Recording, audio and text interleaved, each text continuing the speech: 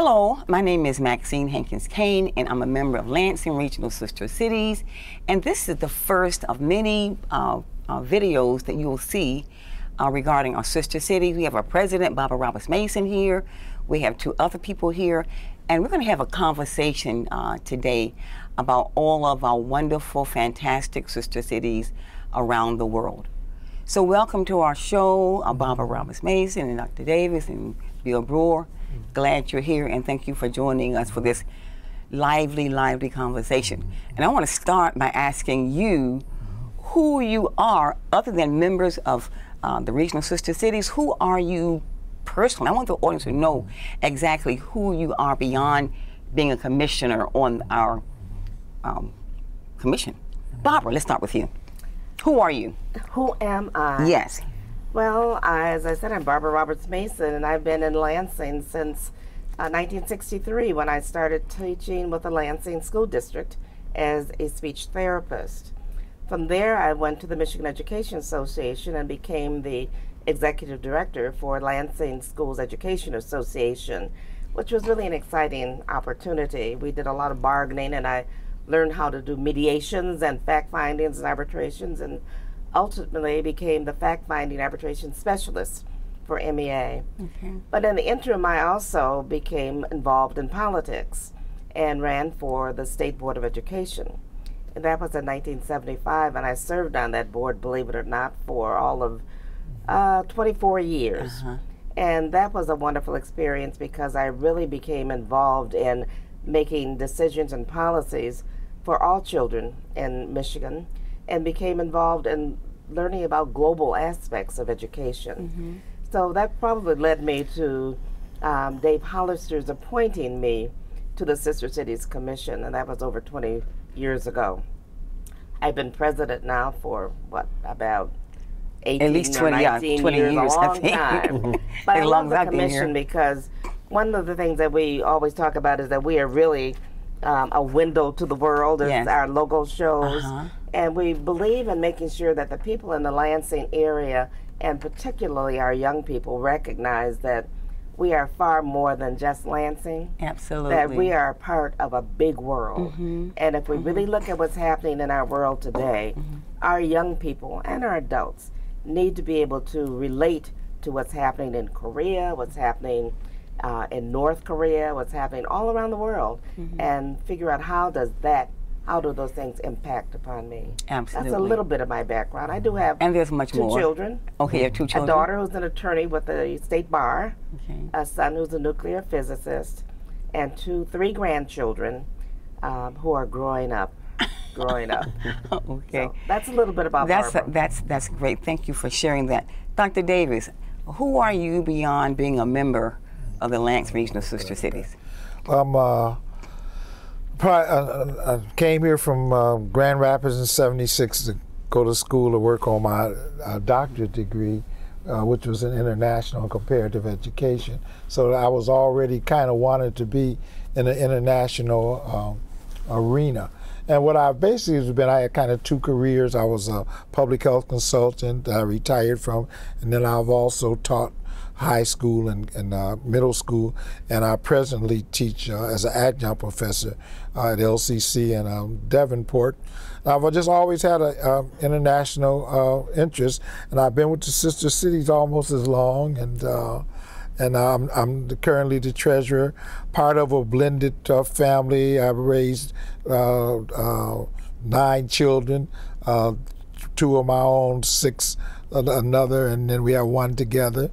So, and I've also have a museum called All Around the African World Museum that I just kind of feel, instead of putting pictures in albums, put them on the walls. Absolutely. So that's kind of me. I just love to travel. I feel more comfortable in airports and bus stations than I do anywhere else. Because you're always traveling. You're always going to Africa.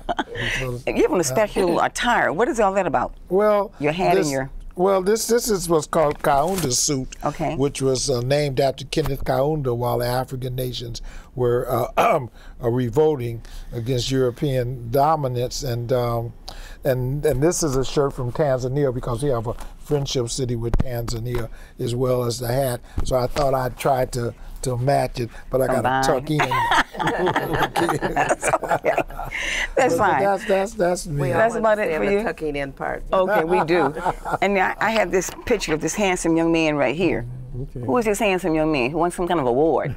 What kind of award was this? Tell us about this first, and tell us who you are. Okay. Again, my name is William Brewer, and I think I've been in the Lansing area now since 1990, and so time has really flown by.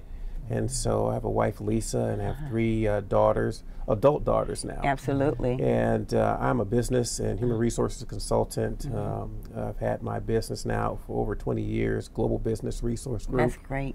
And just quite active in the Lansing community. I'm on several boards, one of which I did recently receive an award, which through the Michigan That's Credit nice. Union Foundation, and that was for Volunteer of the Year. It's a statewide award that was given out annually for my service not only to Case Credit Union, at which I'm currently chairperson of the board of directors, but for other boards that I sit on and all my other volunteer efforts that I have. Okay, through the congratulations. Lansing of Michigan. And look at me, I love Case Credit Union. Okay, great. I'm serious about that. Now, Barbara. Well, let me say, I've been on the Lansing Regional Sister Cities Commission now for probably since 2001, 2002, that time frame. Okay. And that was following my visit to Ghana, and was so enamored with the experience that I had to get involved. Yes.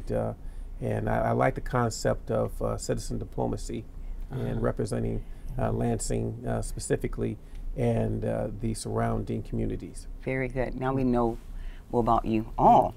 Barbara, you're the president, and you've been president for the last, I think, 25 years. Why is that important? Why is it important to have a sister cities, or many sister cities? Why is it important? Well, I think it's important because it makes people aware of the fact that the world is a big place and that we should all become as much involved in world affairs as we can. Bill gave a good example when he said he became involved with the commission after going to Ghana because it awakened him to that African country. And, you know, I became aware of sister cities after going to Japan. Okay. We have a sister city in Japan, and I wasn't on the commission yet. I was on the State Board of Education, and we went to Japan. And I said, my gosh, I never knew that these temples existed, or that the culture is as it is, and that people ate the kinds of foods even that they do. You go to the Chinese restaurants here, it's not like going to a dinner table at a homestay in China. But Bill also sent his daughter to our sister city in Korea.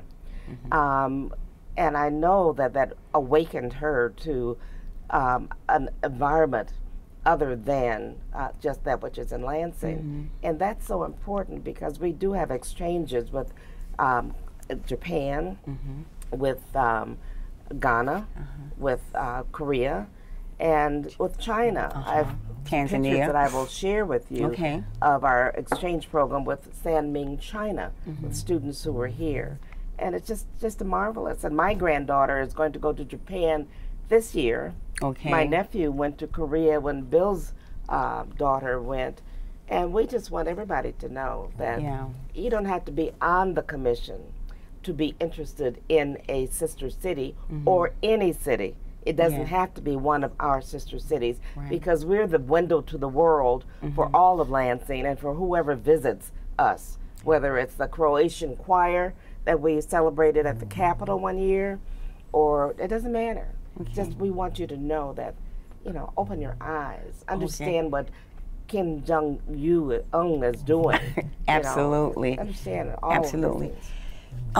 The history, where did this begin? I think that Mayor Hollister or someone helped us with this project. What happened there? Well, Mayor How was he Hollister involved? founded the Sister Cities over 25 years ago. And that was his belief that we should be a regional sister city, that all of our surrounding areas should be a part of what we do, that if we're going to improve economic development in the city, if we're going to look at education and culture, that we have to have a means by which to do it. And the best means is really by organizing a commission of people like Bill and Willie and you and the other members of our commission to speak out about the world and about the things that are important. Absolutely. Now, Ghana is a huge place, and we zeroed in on Occupim South. And I understand that you helped do that. You helped us zero in on our first sister cities or locate that. Tell us about that. It was really interesting. We had a group of people from Grand Rapids sister city, which is the God district in Ghana. And so we were asking for a sister city in Ghana that might be interested, and so they told us that they had an adjacent sister city, Aquafilm South District. So we talked and everything, and so I went. Barbara sent me. She delegated. Takes us everywhere to go. Don't talk about me now. But that's great. You see where we are now. Yeah. And so I went and we talked, and they decided to come and partner with us. And so we've been there now 21 years now, since we started Sister City. And we still kind of maintain a relationship with Grand Rapids and the Ga Sister City, So it was a wonderful relationship, and a number of people from here were part of that initial group to meet with the God district in Grand Rapids. So it turned out really well. I recall that meeting at the Kellogg Center. It was in that little room when they came. Now, we also write grants to do our work. I know, Bill, you have been a project manager of a project there in Ghana. Well, in I believe it was 2012, we had the opportunity through Sister Cities International to write a Bill and Melinda Gates grant. And so through that process, we were awarded funds to provide some type of initiative in our sister city in Ghana, and it was Africa specific.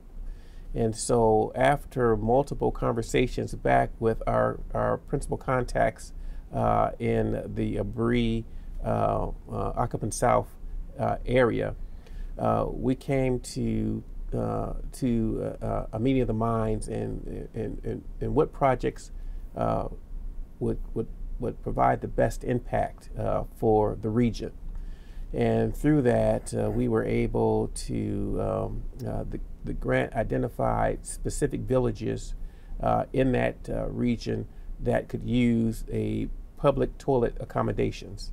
And so through this project, I believe it was maybe 3 or 4 different villages that we built very substantial and soundly built public facilities, bathroom facilities for these villages. One that could be serviced by the community, kept clean, and then be accessible to everyone in the community. And it was greatly needed because primarily what we observed was that the facilities that they had, they were kind of one-off, type of outhouse situation, and it was dilapidated. And so the facility that we built was very sound and sturdy and could last decades. And so we also, through that grant, were able to renovate I think 2 clinics that they currently had, and just needed a refresher and to spruce up. So not only did we provide painting, we repaired doors and windows and floors and things like this, provided through the assistance of many partners here in Lansing, provided equipment and provisions to equip the clinic there. And so that was outstanding. And then to top it all off, we were able, after all of that, we had additional funds. Well, we had funds that were left over, and we were able to purchase a ambulance for the region, and this was our second ambulance that we provided to that community. And so it was a very successful project. It lasted for about 3 years, and really comprehensive in the approach that we took to facilitate this whole project from beginning, middle to end. And then at the conclusion, our sister city was awarded recognition for the work that we did, and then Barbara specifically was honored for her leadership that she provided to all of us to get the project done. Okay, good. So is the maintenance fees, the upkeep, was that a part of the grant, or do the people of the village have to do that part? Well, what was agreed upon that everyone in those particular villages would contribute, cents on the dollar. Some communities said, well, we would charge people maybe 10 cents or something like that to access the train, so that we can hire a specific person to keep the facility clean or whatever.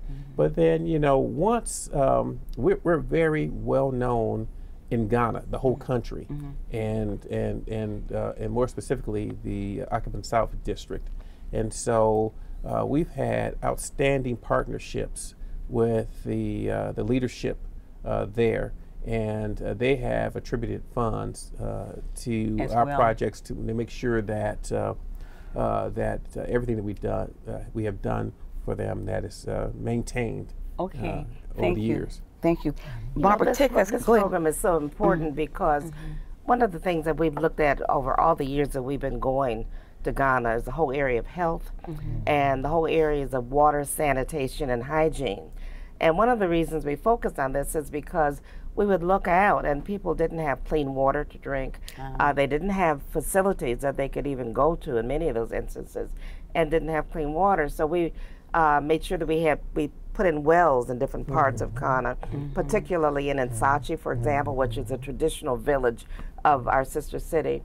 And we wanted to make sure that people understood the importance of sanitation. If you don't have access to it, you really don't understand how important it is to your health.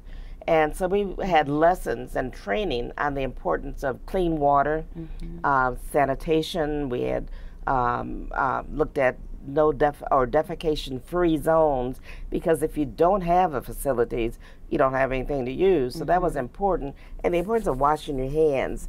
But our health programs have gone back for many, many years, and Dr. Davis can tell you about some of the things that we did years ago. Even Dr. Dean Cinco, who is now at Michigan State University, was involved in our very first health study in Ghana, where we went into every area of Akabon South District and interviewed individuals.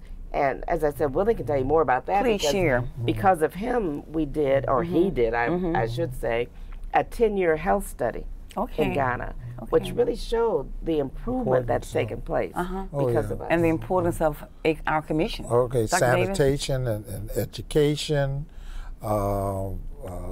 Just showed knowledge, especially in terms of some of the issues dealing with some of the diseases that had, and some of the work that the ambulance had done. It actually showed, since our entry into their system, that it actually there was a lot of progress done. And we did the survey over 3 surveys over a 10-year period. Beginning first, then 5 years, and then after 10 years, see that there was a steady growth pattern. And so a lot of the work, we even had many people from our Lansing sanitation department that actually went there to help out as well too. So, and then we also had students that came from there to be trained in sanitation that would also go back. So we had a very, very comprehensive project, and all this was indicated, through the survey activity that we had done. So it was very successful, our interventions in the Akabon South District, as well as surrounding areas. Also, I believe, took off from what we were also doing. Maxine, you remember our first entree into the health aspect. I was going to ask you to share that story. Oh, because we went to Ghana together. I think it was the first time or second time. And we went to visit the hospital in Nsawam. Nsawam Adwajiri is our second sister city because Aquafim grew so large that they divided it into two districts, one municipality and one district. Right. But we were at the hospital and there was a big explosion, a truck accident.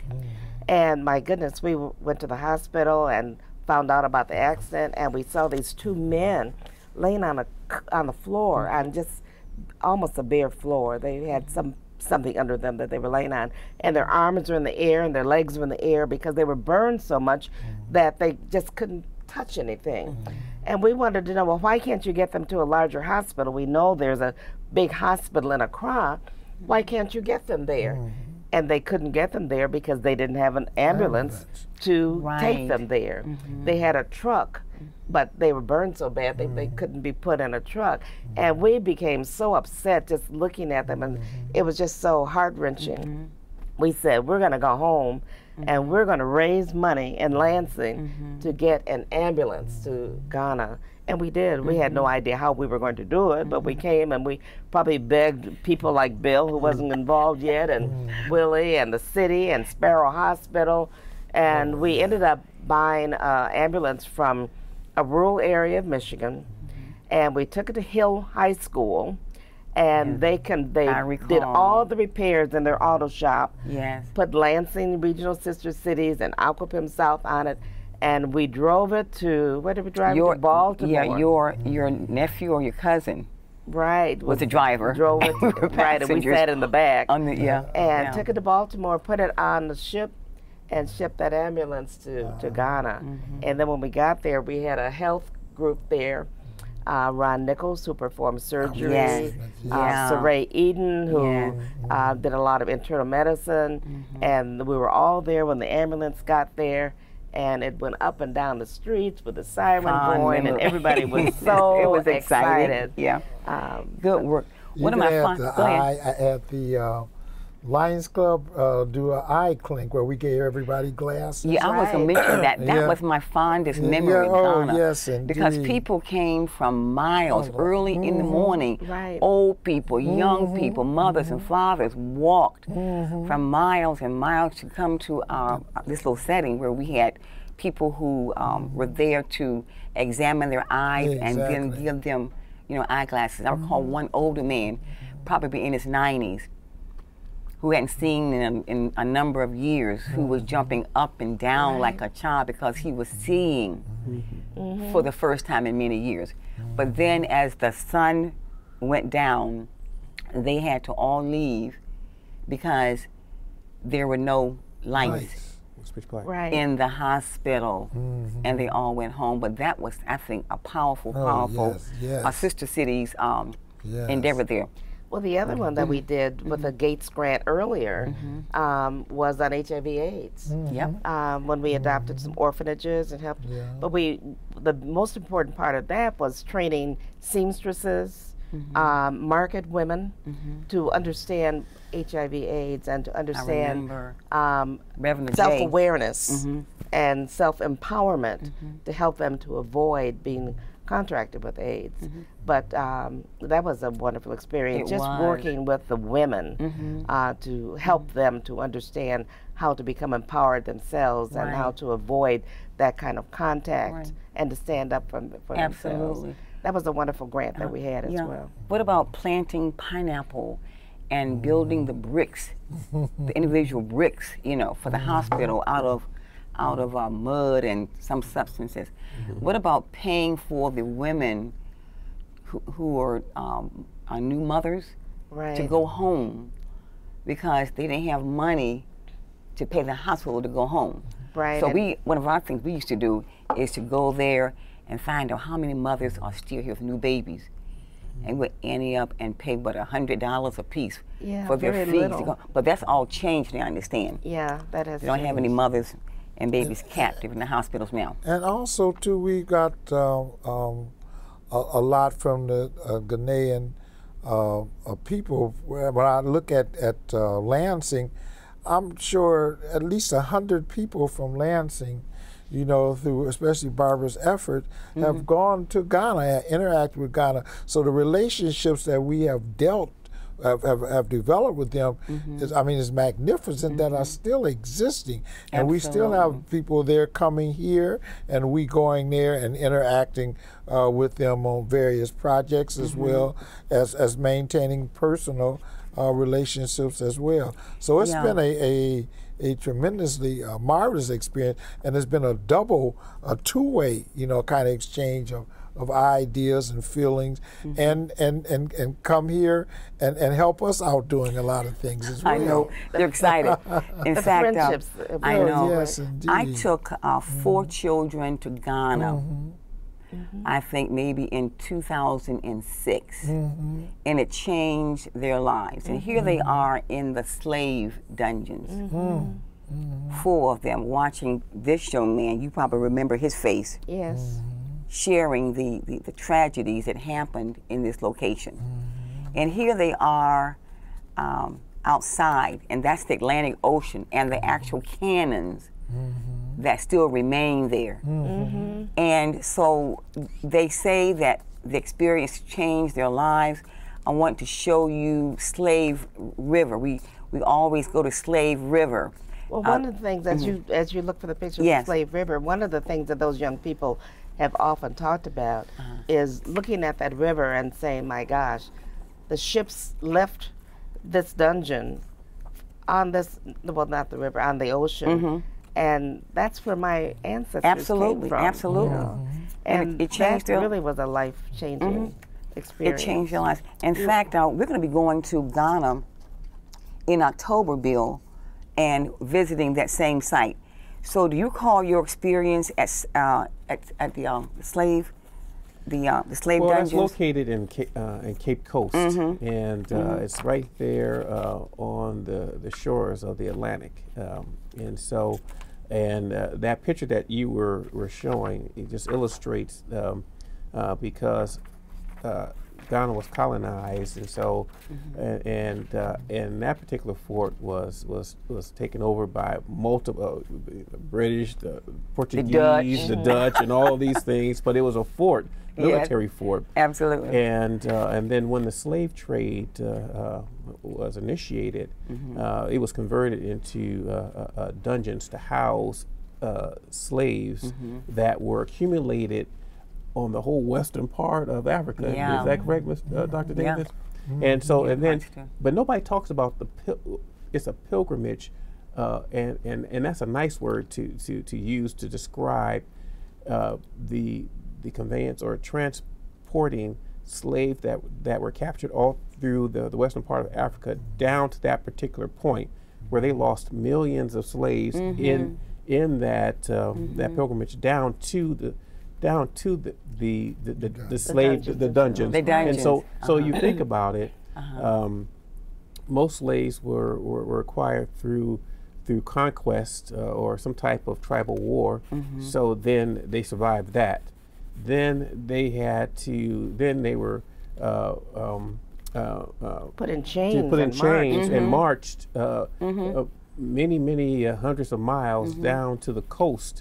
And so they survived that. And then they were stored in those dungeons for weeks or months until a ship came, and they survived that.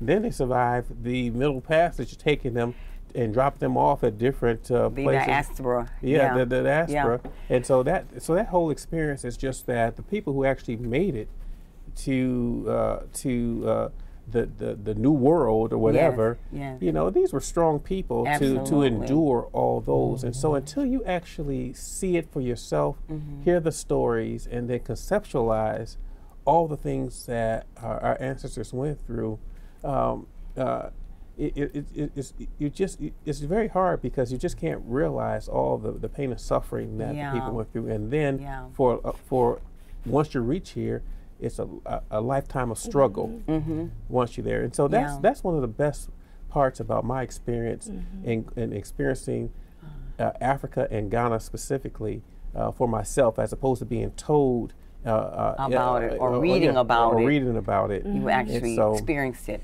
In fact, some people, for example, I have one friend who could not go in the dungeons. Right. She stayed on the bus. My husband, Eugene Kane, did not go in the first time. He went the second time, and he was in tears. But these are the 4 students that went with us. This is a picture of Slave River. Right. Where they took the captives and watched and bathed them in this before going to the dungeons. Right, yes. They were bathed in the river. Yes. And then they were sold. Yes. And then they were taken to the dungeons. The dungeon. I see we have Reverend Salisbury, one of our nanas, who's deceased now. Well, but you know what, Maxie, it's you know, one of the enlightening things that I've experienced, because I think now I've been to Ghana maybe about 17 times or whatever over the years since 2001, is the evolution and evolving of that we've seen through the years. Through the years of this particular country in Africa. You know, when I first went, you know, communication was sparse, where we had to use a phone booth, and it was only maybe 2 phones, and you had to call the international operator at a certain time and during the night, and then leave a message, and they'll connect the call, and then they had to call you to come back to get the phone, and then now to see how it's changed so much, you know. And everybody has a cell phone, and it's changing. And you know what? And the thing about it is, and it seems as though it has grown exponentially over the last 10 years or so. I mean, it looks like you know, in certain the capital of Accra is so modern now, with hotels and a thriving it's a thriving metropolis and stuff. And, Absolutely. And just to think, Dr. Davis, that the country will,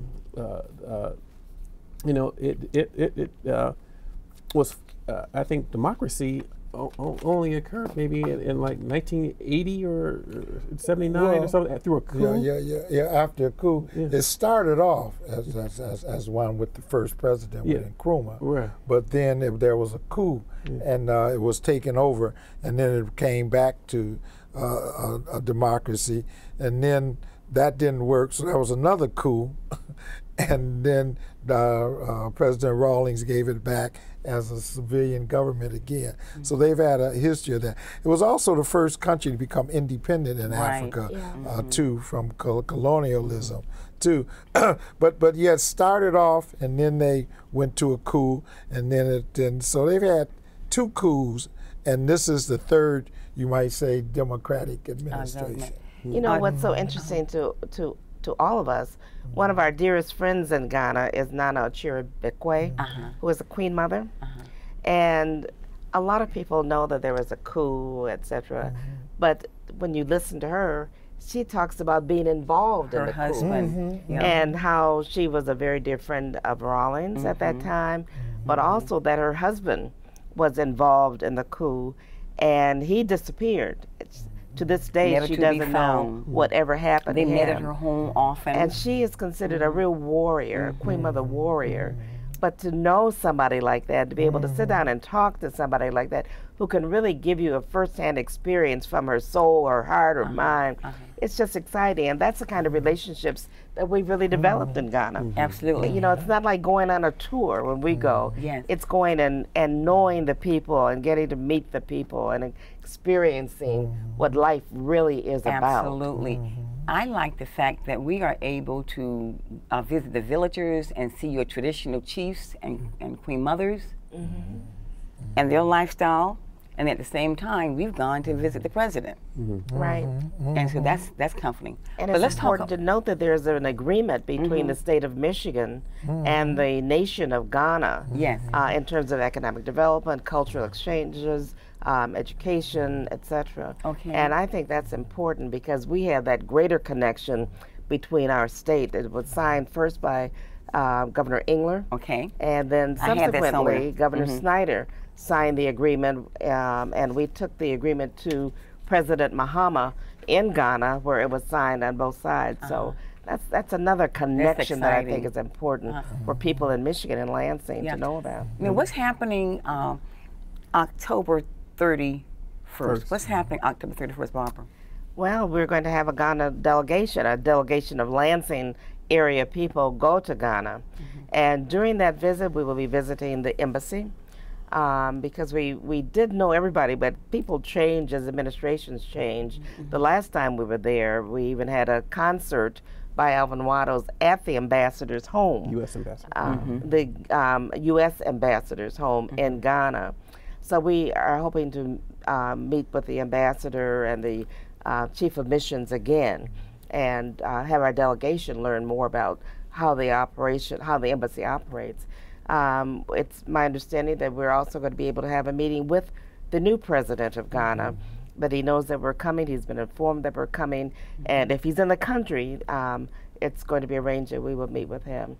We will have 22 people from the area who will be going, and we will be looking at our projects, the ones that Bill talked about. We have somebody who is monitoring them all the time for us, which is one way that they stay in tip-top shape. There's the festival. Yes. Oh, yeah, Anniversary. that's right. We were there for the 10th anniversary of the Paramount Chief. Maxine and I were there. I don't remember whether we had a big delegation at that time or not. But now we will be going, and we will all be celebrating the 30th anniversary.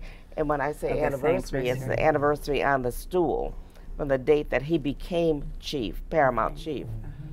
So we will be there for a big Durbar, a big It's celebration. It's going to be exciting. Lots of, Yes.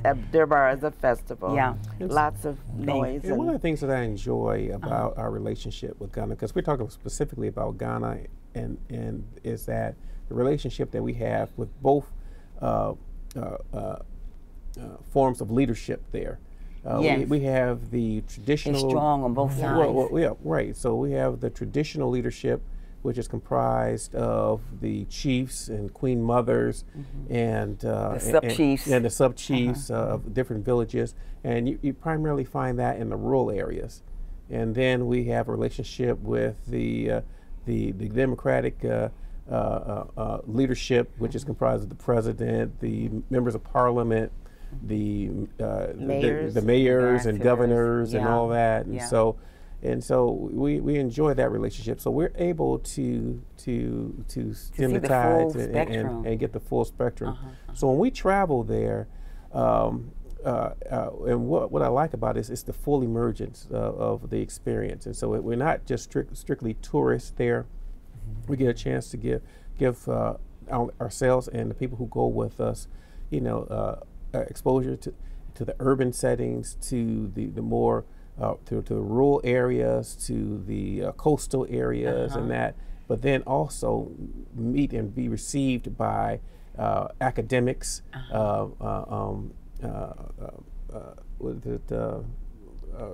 business people. Business people, the churches, and the religious community. Religious leaders, as well as the politicians there. Now, Dr. Davis, Tanzania, we're almost finished. Tanzania. What's up with Tanzania? Well, we have a friendship city with Tanzania, which is not as formal as a sister city, because the sister cities, the mayors have to meet and exchange. We kind of link with the mayor there, but our mayor hasn't been the other part of that linkage. So generally our mayor goes there and their mayor comes here, and that hasn't happened. But it's still a relationship that kind of follows the sister city mode of looking at culture, health, education, and business too, but a lot less formal piece. So we've maintained that since I think about 2007. And so we link with our when we have our extravaganzas here, we always have a Tanzania table as well too. And we interact with some of the people through Michigan State. Michigan State has a number of projects in Tanzania, as well as in Ghana, as well as in Africa. In fact, this is the decade of Africa and the diaspora through the UN, and they're actually doing a South African thing in September, because Michigan State was the first country to divest, first university to divest in South Africa. And many of us had some in dealing with that. So we kind of maintain it, and it's always been an interest of mine, because both Ghana and Tanzania were the kind of, you might say, the head of the Pan-African effort. and initially kind of started off as socialist countries, but they have always spearheaded the independence of Africa. Okay. So I've always and I learned some Swahili too. So Okay. so that And kind what of is your helps. name? And What is your name? Baba Kubwa, which means Baba means father, Kubwa means big. So like Big Daddy. Okay. But I named myself that. Well, I was actually named Kweku from Ghana too. Yes. But back in '97 through another group that I was with. Okay. Yeah. Speaking of that, we have all been installed, and I wanted Bill to share your experience with being installed as a warrior, and give us your name as well. Okay, well, that happened on my very first trip, and it was just What a surprise! Well, it was a surprise in 2001, and basically what has happened is because of all the efforts that Lansing Regional Sister Cities has done for them. This was their way of honoring the organization and its members with an honor, and really trying to empower you to keep coming back and to be of service to them. And so we were all given names really just associated with what they saw from us in our spirit, I guess, and that they felt that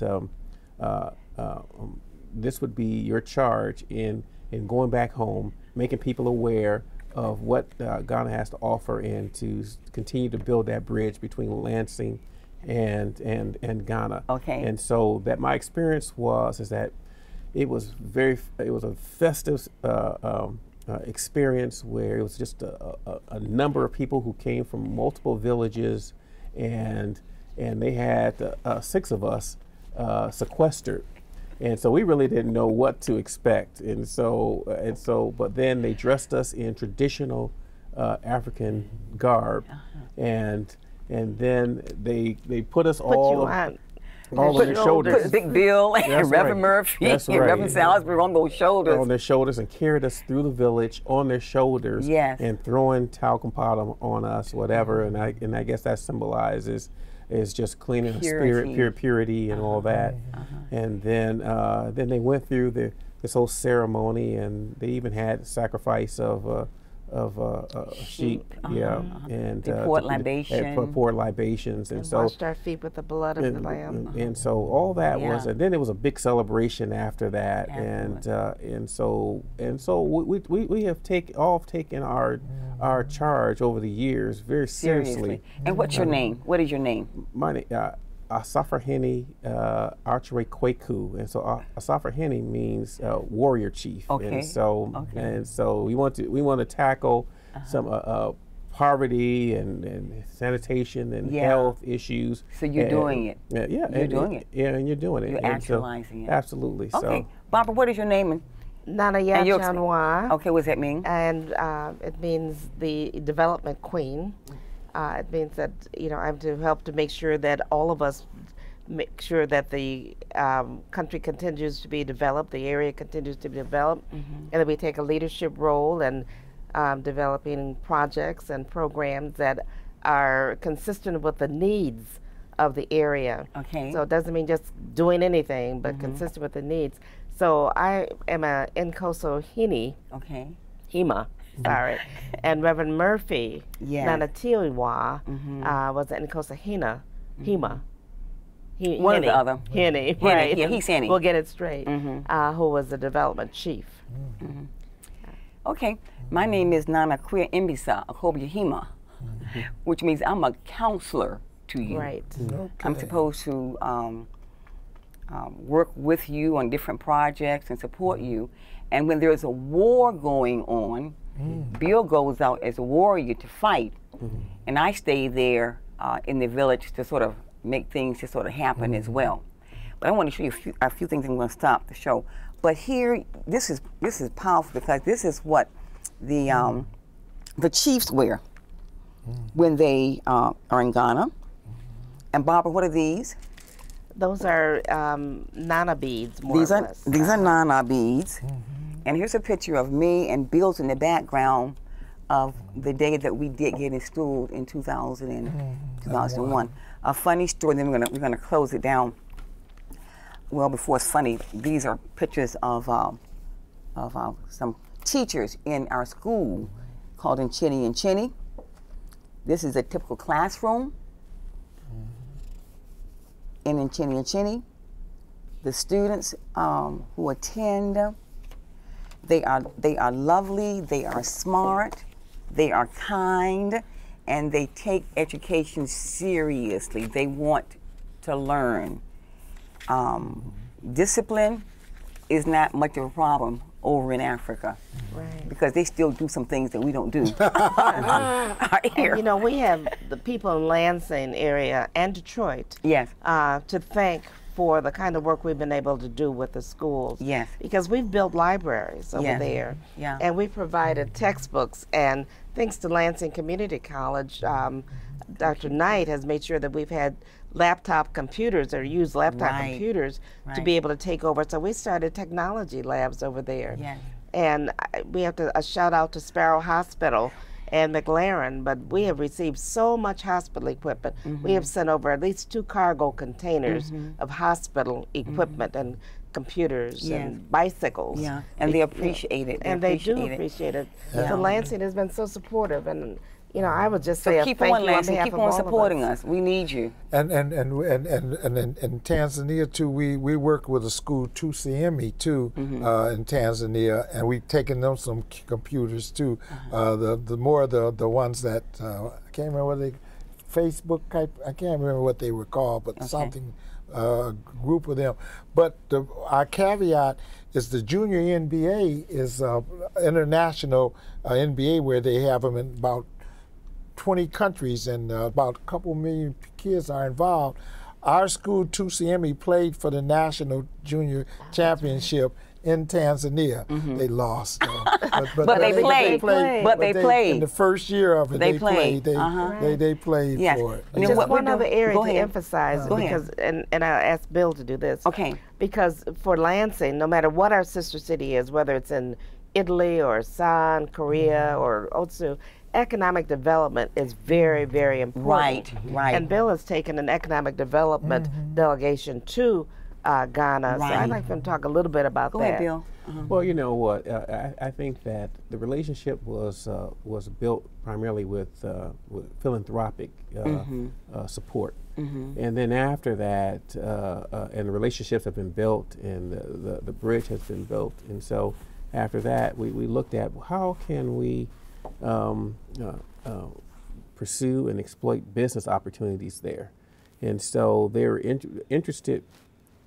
Business people from the Lansing area have accompanied me to look at opportunities in Ghana, and as well as delegations from Ghana has come over to Lansing to explore that as well. And so through that, different business ventures have been born and have thrived over the years, from automobile parts and automobiles to textiles and clothing, to Air conditioners. to artifacts,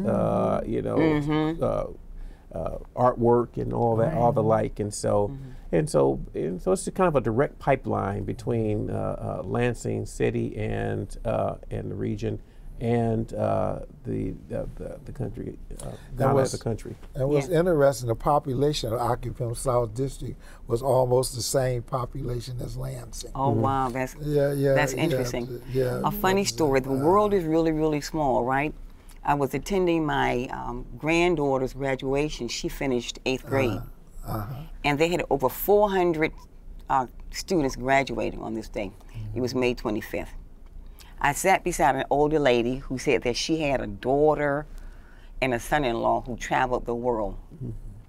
As it turns out, the father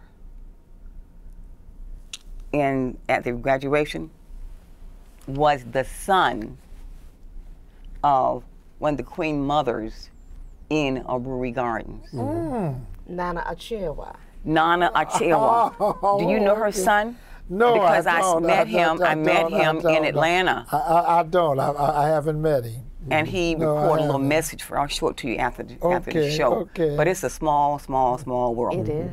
It's time for us to say goodbye right now. All righty. But I hope that the audience enjoyed the conversation and learned a lot about our sister cities in Ghana and Tanzania. And I want to end not like I began. I began by saying, who are you? I want you to share with me who you think Lansing Regional, or what you think Lansing Regional Sister Cities is. What are we all about? What is our goal? What is our purpose? And then we're going to call it a day. We're going to call it a wrap.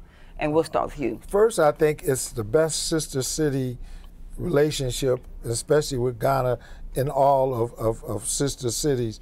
And our goal is to spread the news in terms of those 4 areas in education, health, business, and cultural relationships, and to keep doing that and to maintain what we've started. Okay, Bill? Well, as through sister cities, we are considered citizen diplomats, and we are all adults, and we chose Lansing as our home. And I think that we all love the Lansing community. And so when we go out and represent Lansing to the world, we take it seriously. And then we just want to expose the world to Lansing. And so I think that our job is to keep building that bridge. No matter what sister city we have, is to expose them to Lansing, and then expose Lansingites to whatever country that we're working with. Okay, thank you, Barbara. Our president. Well, and thank you for your leadership. You're awesome. Well, thank you. I agree a with lot of what they work. both said. Yeah. And I would just go a little bit further and say that I really believe in our youth. And I really believe that our youth can be ambassadors for Lansing Sister Cities. As we had our youth summit this year, and you're going to be going to the conference in Colorado, the Sister Cities Conference, and bring back more information about youth summits, we want to continue to do that. And at our last meeting, we started a youth auxiliary to our Sister Cities Commission. And we want to grow that auxiliary. We want to have as many youth from all of the middle schools and high schools to become a part of what we do, because each one of them, each one of our young people can be and should be a citizen diplomat, an ambassador for Lansing, and should be opening their eyes through the windows to the world that Sister Cities is all about. So just to spread the word and to be a part. And to our audience, thank you for joining us today. My name is Maxine Hankins-Kane. Next time you'll hear from our friends from who've traveled to and from Italy, and then Mexico, and then Japan, and then China. And Korea. Korea. So looking forward to spreading the word about Lansing Regional Sister Cities. Thank you for joining us today.